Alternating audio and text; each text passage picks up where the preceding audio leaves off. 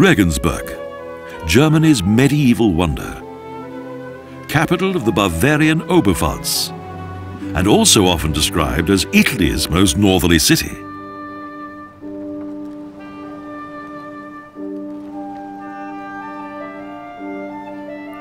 Much prized in Europe and designated by UNESCO as a unique cultural and historical monument, and also the hometown of Pope Benedict XVI.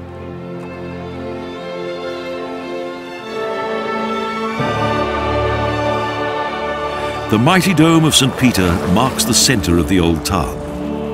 The impressive Episcopal church stands on the site of a Roman building.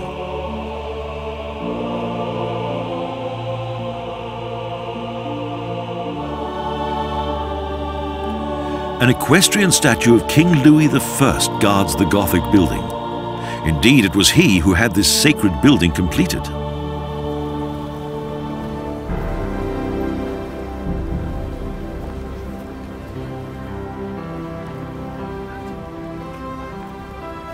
The building was modelled after various French Gothic cathedrals in around 1250 AD, and several master builders took part in its construction.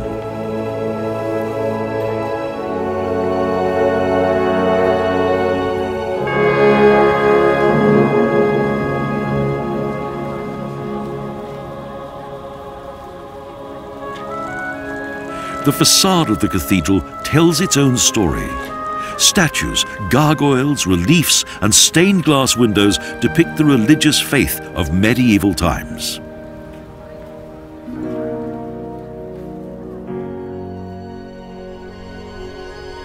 After the eyes have become accustomed to the dark interior, the little light permitted by the lead glass windows adds an air of mystery.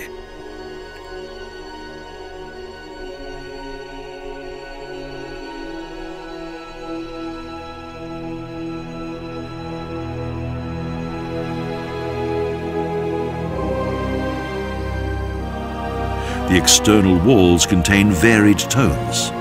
The reason for this was that more than one type of stone was used for their construction. First limestone, then green sandstone, and then limestone again.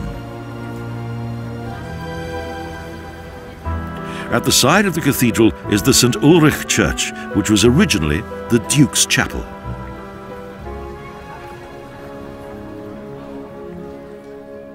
Today, this early Gothic church is the diocesan museum, and it contains a number of precious sacred objects that date back hundreds of years.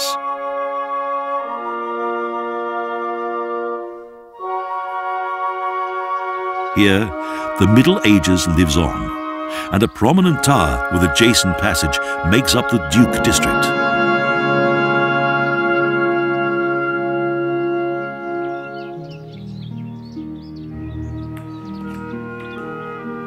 Regensburg has a long, proud and colourful history, and more than 2,000 years ago the Celts settled here.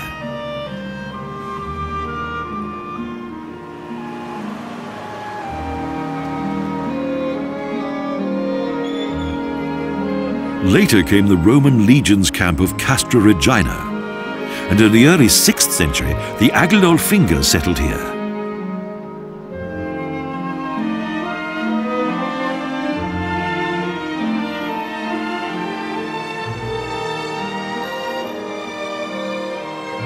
In 739 AD, a monk, Bonifatius, founded a diocese, and from 834 AD, the German East Frankish King Ludwig and Emperor Arnulf of Carinthia resided here.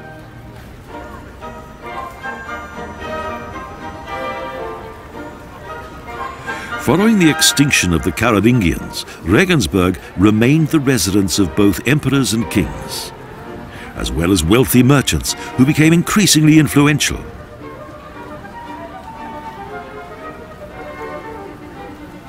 This all augmented the city's image and its inevitable prosperity.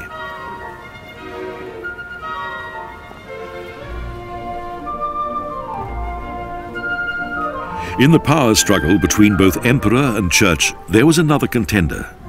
The bourgeoisie, immensely rich merchants, comparable with the thuggers.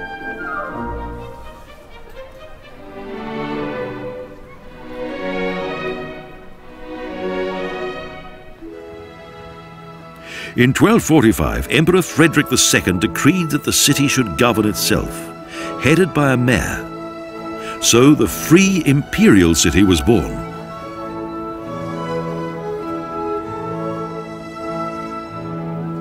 The ancient town hall is one of the oldest in southern Germany and was built in the 13th century.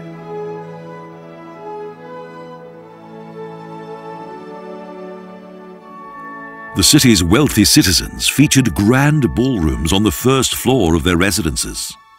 Therefore, the town hall could have nothing less grand, and so the imperial hall was built.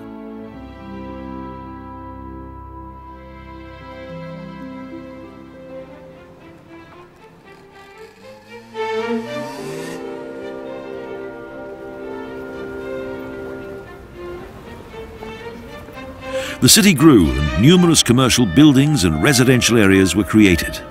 However, the eventual 30-year war did not spare Regensburg.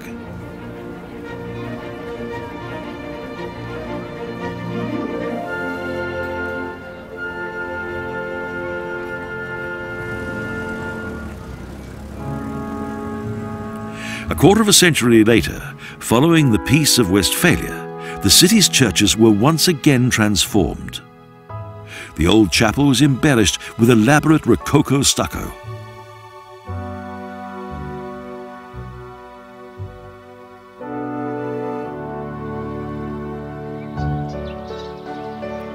Regensburg is located at the northernmost point of Europe's second longest river, the Danube. A 984-foot-long bridge leads to the gate.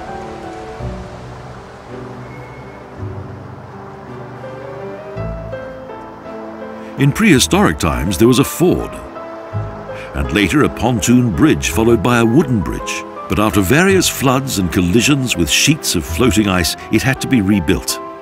Subsequently, a stone bridge was built.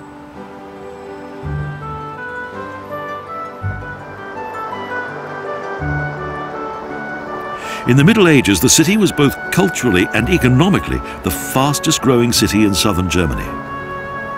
But both church and dukes strove for power.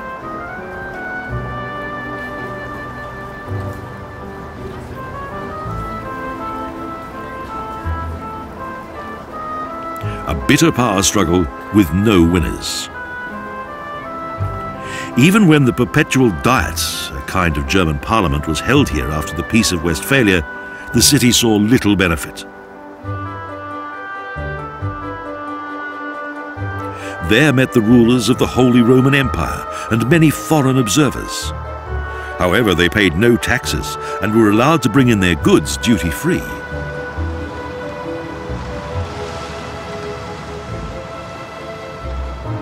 Finally, Regensburg fell to the Kingdom of Bavaria in 1810 and became a provincial Bavarian town.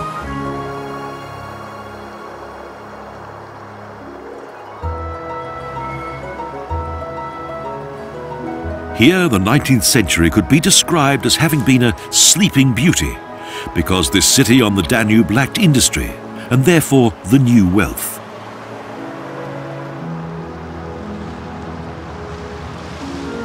The fact is, though, that both history and the old town have made Regensburg a World Heritage Site.